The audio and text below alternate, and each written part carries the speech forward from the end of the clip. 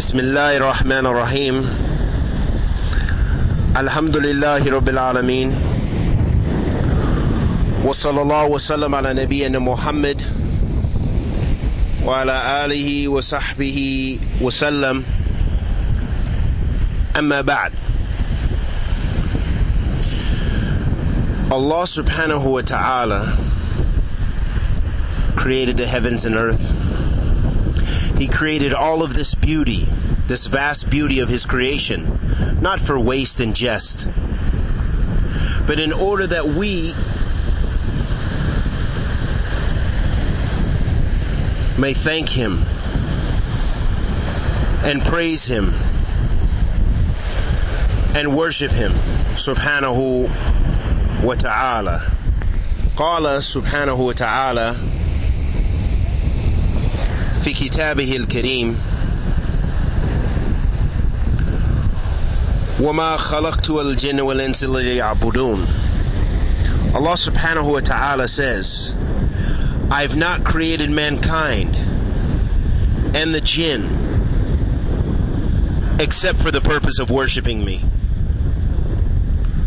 Allah subhanahu wa ta'ala created all of this, His vast creation, so that we would be reminded of the one who is worthy of worship. Huwa ma'bud laysa fi ma'bud siwa. There isn't, Allah subhanahu wa ta'ala is to be worshipped, and there is nothing and no one to be worshipped besides Him subhanahu. And He does not share in His dominion in ruling the creation subhanahu wa ta'ala. All of this is a part of His vast creation, tabaraka wa ta'ala. He created mankind and jinn, and He ordered us to fear Him. Qala subhanahu, Ya ayyuhan nas, Ya ayyuhan nas attaqu rabbukum alladhi khalaqakum من نفس واحدة وخلق منها زوجها وبث منهما رجالا كثيرا والنساء واتقوا الله الذي تساءلون به والأرحام إن الله كان عليكم رقيبا. Allah subhanahu wa ta'ala is ever watchful over you. Allah subhanahu wa ta'ala should be feared. Allah subhanahu wa ta'ala in that ayat kareem, in that ayatul karima, He said, O you mankind, Ya ayyuhan nas attaqu rabbukum, fear your Lord, alladhi khalaqakum, the one who created you, min nafsin wahida, from a single soul, wa khalaqa minha zawjaha, and from the soul He made his wife Adam alayhi salatu wassalam and Hawa, wa batha minhuma rijalan kathira, and He made from them many, or He made from them mankind. From them came mankind, because Adam alayhi salatu wasalam is the father of us all, the father of mankind alayhi salatu wasalam. وَبَثَ مِنْهُمَ رِجَالًا كَثِيرًا وَنِسَاءً وَاتَّقُوا اللَّهِ. Then Allah subhanahu wa ta'ala in the same verse orders us again, اتَّقُوا اللَّهِ, fear Allah. Fear Allah by following His commandments subhanahu wa ta'ala. Fear Allah subhanahu wa ta'ala by staying away from those things He prohibited us from. Fear Allah subhanahu wa ta'ala by doing that which He ordered us to do subhanahu wa ta'ala, and by following the sunnah of the Messenger of Allah sallallahu alayhi wa alihi wa sallam. This is what Allah tabaraka wa ta'ala ordered us to do.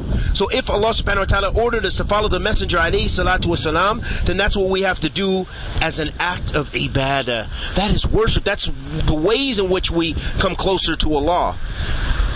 If you love Allah, then follow His Messenger alayhi salatu wassalam. Don't take any shortcuts. We don't go with the opinions.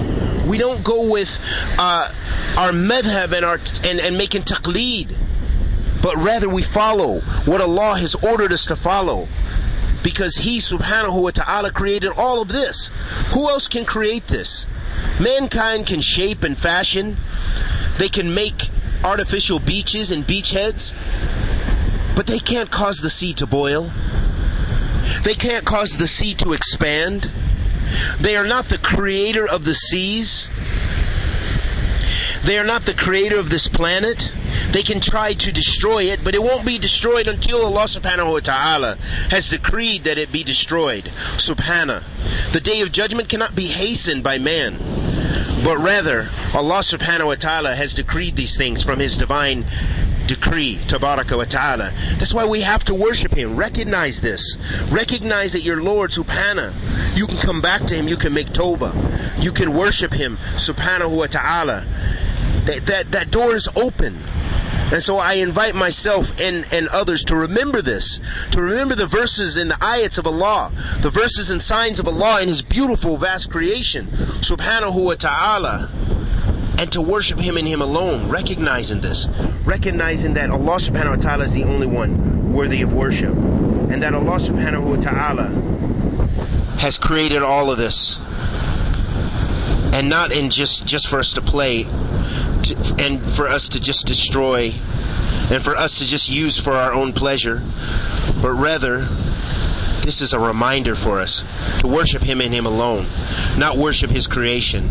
Don't worship Jesus alayhi salatu wasalam. Don't worship Muhammad sallallahu alayhi wasallam. Don't worship your Sheikh. Don't worship your Marid. Don't worship the Salihin. Worship Allah, alladhi khalaqakum min nafsin wahida. Worship Allah, the one who created you from a single soul. Wa sallallahu wa sallam ala nabiyyina Muhammad wa ala alihi wa sahbihi wa sallam.